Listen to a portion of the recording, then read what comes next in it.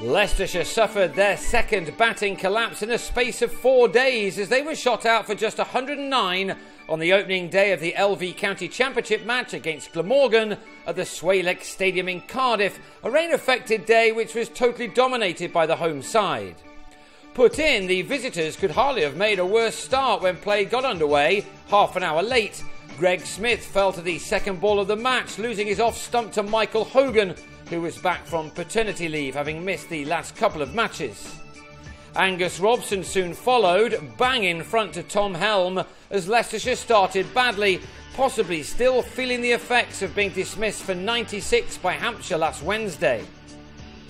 They found themselves on 17 for 3 here after the first 10 overs, when Ned Eckersley played a rising delivery from Middlesex loanee Helm back onto his stumps. A green pitch and showers taking the players on and off didn't really help.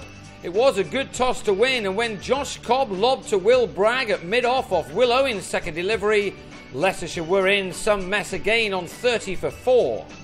Make that 35 for 5 before lunch, with Ramnaresh Sarwan edging Jim Allenby behind. After a solid start to this summer, Leicestershire were reproducing some old bad habits. The top scorer of this innings was just 17. One of the men to get that was Niall O'Brien, who then nicked off to Allenby with a score on 62 for 6. On the same score, Leicestershire then lost their 7th wicket, Rob Taylor falling at the start of the next over as he gave Mark Wallace his 3rd catch, this one off Hogan. O'Brien and Taylor had added 28 runs for the 6th wicket, and the only other partnership to even start to develop was between Jigger Naik, who hit this 6 off Owen, and Anthony Ireland.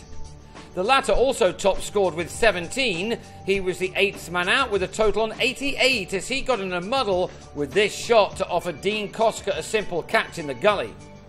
Owen then found some extra bounce. Nathan Buck couldn't get out of the way in time to take Wallace's number of dismissals behind the stumps this season to 29.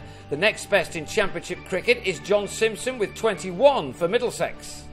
It looked as if Leicestershire were going to fail to get to 3 figures for the second innings in a row. Last man Charlie Shrek had a go to ensure that didn't occur.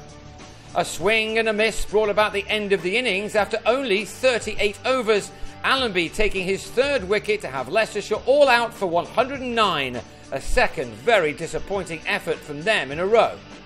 They were probably thankful that several showers took 40 overs off this day. After tea, Glamorgan started their reply and suddenly batting looked a lot easier. Jacques Rudolph is due a score of his own, while his new opening partner, Tom Lansfield, the former Surrey player, was looking to impress on his Glamorgan debut.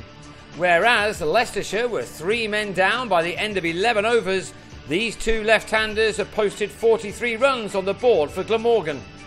The one moment of joy for the visitors was when Lansfield on 19 got halfway through a pull shot off Taylor and top edge to O'Brien behind.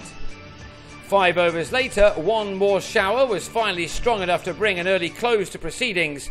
Glamorgan ending a dramatic first day on 56 for 1 from 16.4 overs. This game has already moved on at a pace, and when the second day begins, the home side will only need 54 more runs to be into the lead.